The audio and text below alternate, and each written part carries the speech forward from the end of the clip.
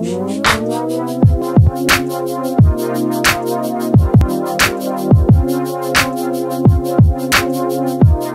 to get a victory today, without a doubt. Always have good feelings here at WingHaven. Experienced some success on this course, so the vibes were going today. Bogey number 1, and was able to make our 6 birdies after that. So mistake on 1, and then kind of played pretty solid the rest of the way.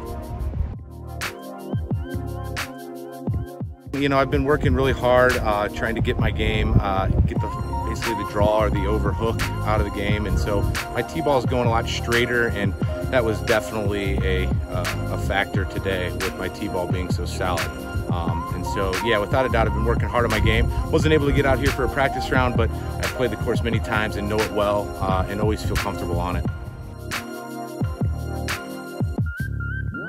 I think just keeping it in play off the tee, hitting some really deep drives on par 5s, being able to get to some greens in 2, you know, just kind of held it together. I made a couple of great par saves. One on hole number 6, made like a 20-footer to save par, which was a really key part of the round to keep it bogey free.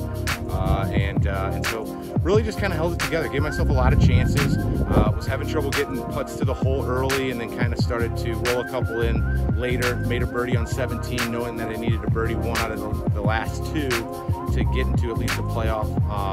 And so I was really gunning for a birdie in the last 2. Came close to even making 1 on 18, but left it like an inch short. So, you know, I think I'm playing well. I have some confidence going. Have gotten a few subpar rounds going together here in the first beginning of our season. That's obviously started late. And so I feel comfortable and confident with my game. And so I'm coming out playing with confidence, and that's all you can really ask for.